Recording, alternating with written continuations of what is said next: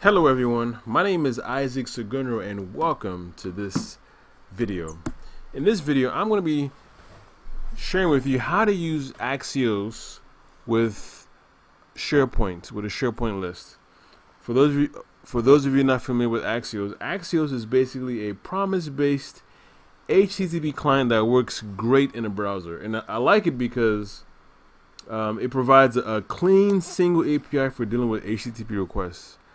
And since SharePoint is web-based, it's a great way to make HTTP requests to the appropriate endpoints like your list and libraries for you to retrieve data and to update your list and those entities in SharePoint. So let's go ahead and get started. So let me show you my list first. Here's a simple list. It's just a simple list that has a title, first name, last name, phone.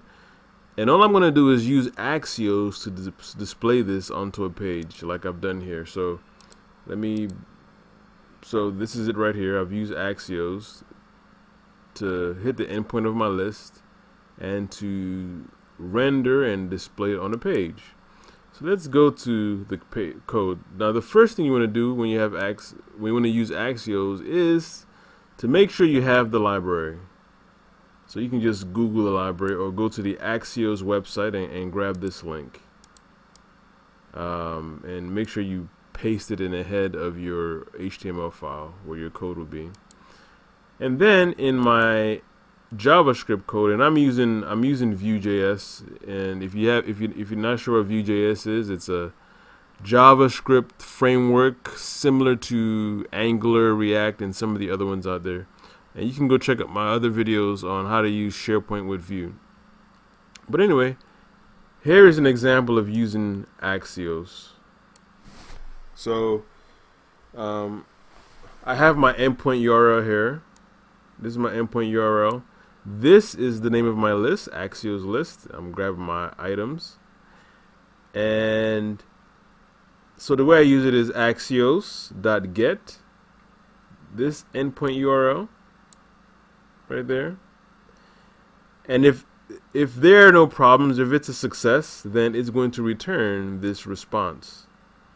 And what I do here using Vue, I just dump it into an array, my users array. And that's basically it. And then you can use catch to catch any errors if there are any errors. And you can also use then to always, and whatever you want, whatever, depending on what your application is doing, this then will always run regardless of if you have an error or not. So let me go ahead and save this, and let me show you. Let me go to my page and refresh. So if I refresh, see, this site says always executes no matter what, and that's this then being executed.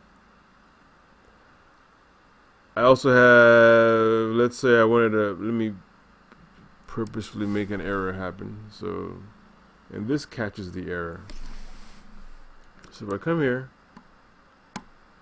and I do a refresh, as you can see, error, failed with status code 404. I noticed that it gives you, and you can see the other one displayed as well. I noticed that if you go into the browser, it gives you I guess more details on what the error is. So if I refresh the page, as you can see, that this is that error request failed with status code 404. So same thing here, it's HTTP 404 not found. The server has not found anything matching the request URI. So it doesn't know what this Axios list is, and that's because I don't have an Axios list. It's singular.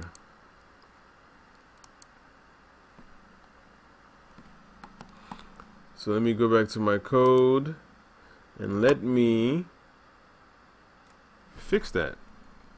So fix that, let me save the file. Let me go back to my code here and refresh. And it always executes. And there it is. So let me do a a quick recap. Make sure you have the Axios library so that you can reference it in your file. And then within your Axios, I have my endpoint URL for my SharePoint list. And then I'm going to use the GET request. And if there's a success, this right here, this handles any success. And this is important to remember. Make sure you put a response.data.value. It took me a while to get this because, you know, SharePoint is different. So response.data.value. And then if you need to catch any errors, make sure you have .catch.